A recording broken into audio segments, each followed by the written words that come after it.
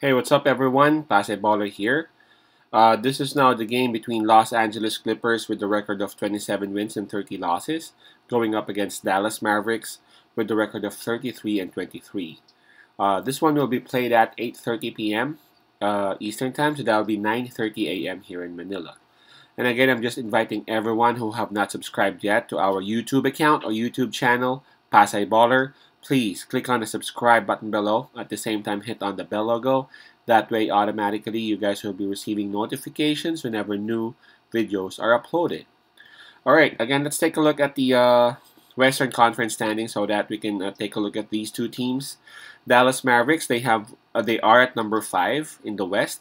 Their last 10 games, they have won 7. Approaching this game, they are on a 4-game winning streak.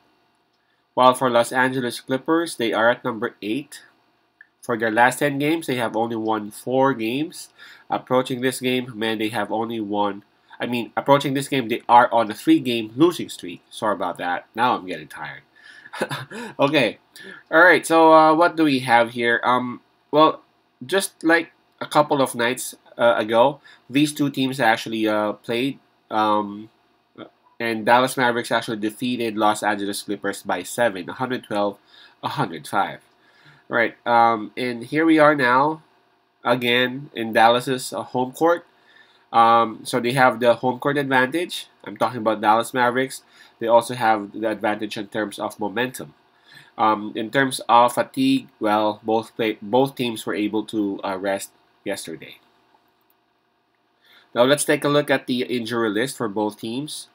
4 players are confirmed out: Jason Preston, Paul George, Kawhi Leonard, and Jay Scrubb, while Norman Powell is actually listed as day-to-day or game-time decision.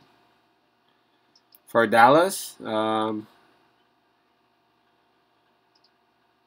I see Marquise Chris out for this game, Tim Hardaway out for this game, and we have Spencer Dinwiddie and Davis Bertans tagged as a game time decision or day to day. So 2 confirmed out for Dallas, possibly 4, depending on the situation or the statuses of those players who came from Washington Wizards.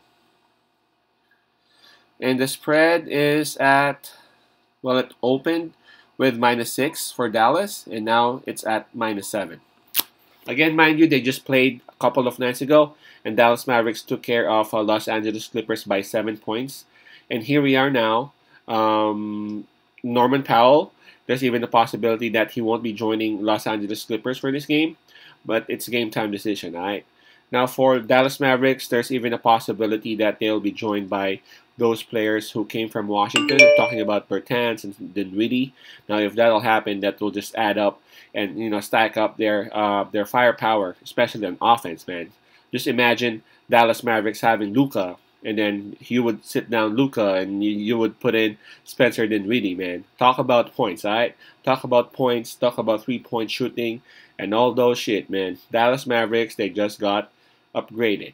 A lot of people didn't want that trade because of KP, and yeah, they have a good point, but I think the trade is actually fair. They got a big man in Davis Bertans. He can actually shoot too, just like KP, and they got Spencer Dinwiddie as well. So yeah, I think it's more beneficial for Dallas Mavericks than the Washington Wizards, for real. So going back to this game, I think it would still be Dallas Mavericks winning the game, and I think it would still be Dallas Mavericks covering the spread. So our pick will be Dallas Mavericks -7. Mavs -7. Peace out, pass I love, and God bless.